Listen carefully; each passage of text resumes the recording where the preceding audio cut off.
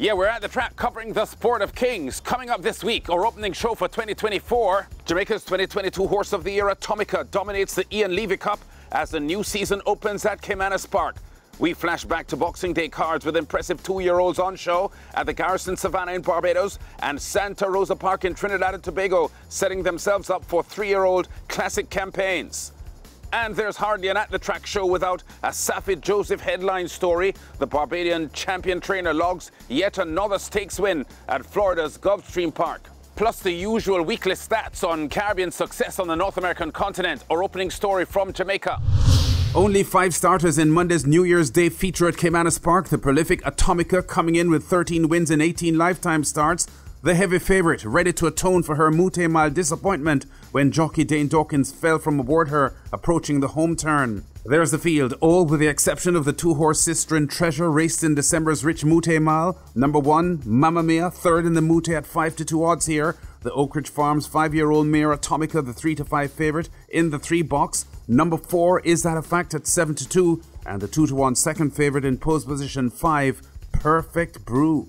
Like she did in the Mute-Mile, last year's Phyllis Guinness and Oaks winner Mamma Mia led early with brisk splits of 23 by 45-3, but with ace commentator Brad Rickman picking them up mid-race, it's Atomica taking control. As they've left the 5 and come away now toward the final half of a mile in the Ian Levy. Atomica now slips through and opens up a gap quickly. Is That a Fact is going in pursuit and cuts the lead to 2.5 lengths. Sistren Treasure is another 3 lengths back. Perfect Brew is next, and Mamma Mia has hauled up at the back of the field as they run toward the final 3/8 of a mile. Atomica out in front, tracked by Is That a Fact, needing to find a length and a piece as they drive past the 5:16. Sistren Treasure is 6 lengths off them, then Perfect Brew as they come into the lane. Atomica with the lead near the rail. Is That a Fact now pulling alongside them. The battle is on. The battle continues to rage. Atomica giving way. Is That a Fact on the outside. Atomica rallying on the rail. It's Atomica and Is That a Fact in a duel in the stretch. They race past the furlong pole and now Atomica asserts and begins to open up. Is That a Fact is faltering. It's Atomica coming away. This is the 4th running of the Ian Levy Cup, and Atomica obliges and will win easily in the end by 5 or 6 over Is That a Fact.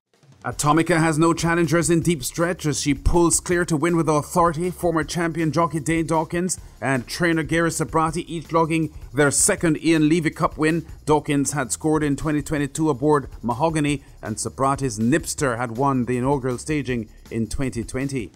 The Oak Ridge Farms Atomica rebounds from her Mute-Mile defeat with a 5 3/4 length win in the Ian Levy as a 3-5 favourite, registering a 6th win in her last 7 starts. Is That a Fact second at 7-2, 1 minute 43 4/5, Atomica's winning time for 8.5 furlongs. Monday's secondary feature was the SVREL Fan Appreciation Day Trophy race over 9 furlongs and 25 yards, and it's the consistent Neo Star coming off 4 wins and a 2nd place finish in his last 5 starts in control, entering the home stretch. They're at the top of the lane, and Neo Star now hits the front. Here comes a sensational move on the outside. Neo Star driven forward. Sensational move coming back for more. It's Neo Star in front. Sensational move trying to get to Neo Star. Neo Star is still in front and traveling well. It's Neo Star and the sneaky fox Radish Roman beginning to get away from the field. And this is the SVREL Fan Appreciation Day Trophy. Neo Star.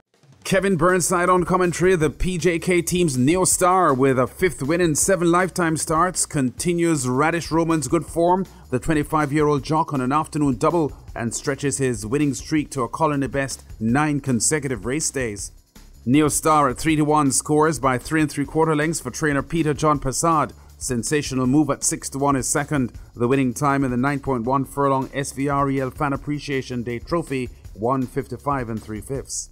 Saturday's main events were the divided Vestia Trophy races. Division 1 favourite Money Miser, but it was the 2-1 bet Norblar with a polished run under former champion jockey Christopher Mamdeen, scoring by 5.5 lengths, chased by Money Miser and Huntsman, and stopping the clock at 1:32 2/5.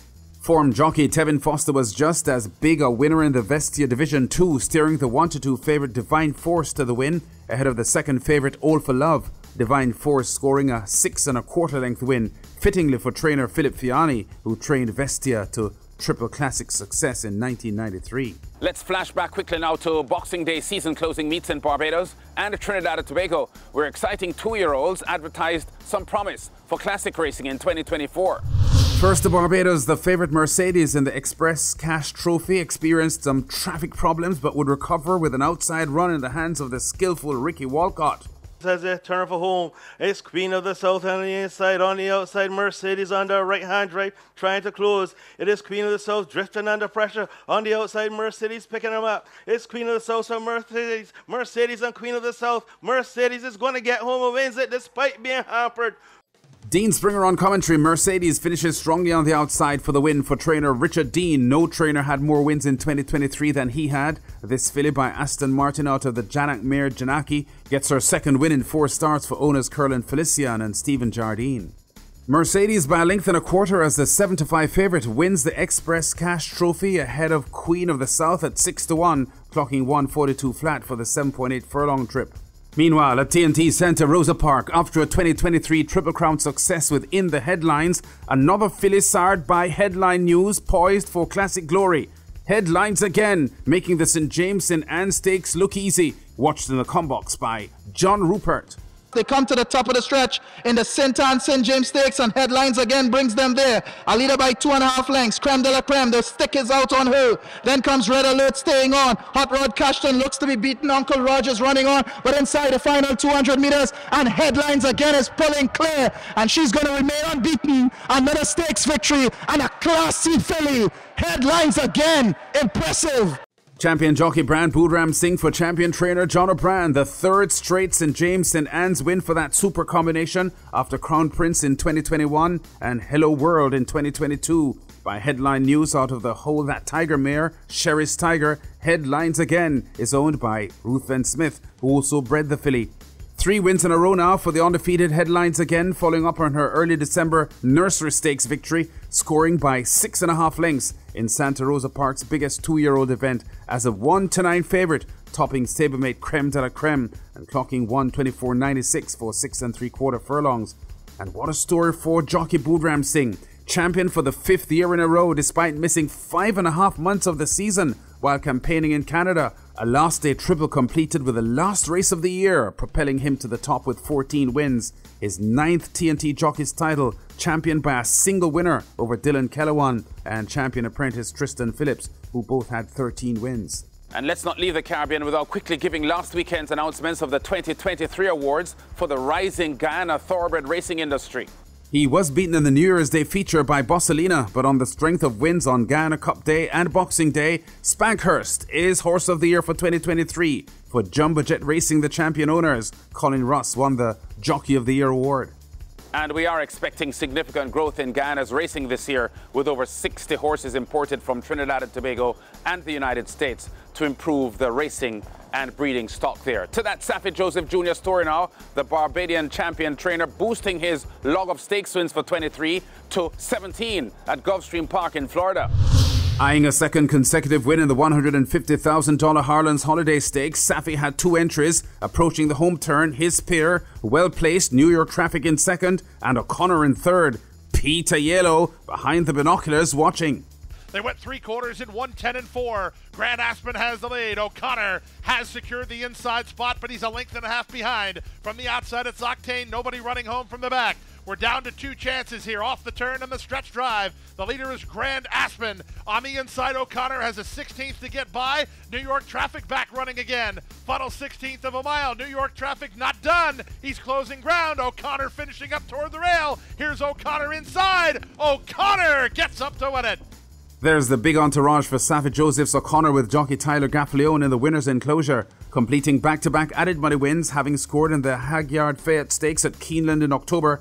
O'Connor lands the Harlan's by a neck, clocking 143.80 for 8.5 furlongs. New York Traffic third in a 1-3 finish for Saffie Joseph, who had won the Harlan's Holiday last year as well with Skippy Long stocking. Our usual weekly tally of wins for Caribbean racing men in the USA. Before we go, I've counted in the past week since our last show 14 of them. Among them, the Jamaican trainer Raymond Handel with 2 wins at Aqueduct in New York, where Guyanese trainers Randy Prasad and Naipol Chatterpole also won. 2 weekend wins at Tampa Bay Downs for the Jamaican trainer Ronaldo Richards, and there were wins at Mahoning Valley for the Jamaican champion trainer Jason DaCosta, and at Charlestown in West Virginia for the Barbadian jockey Rashawn Latchman. We've been at the track, covering top stories and exciting races in the Sport of Kings. Check us out again next week.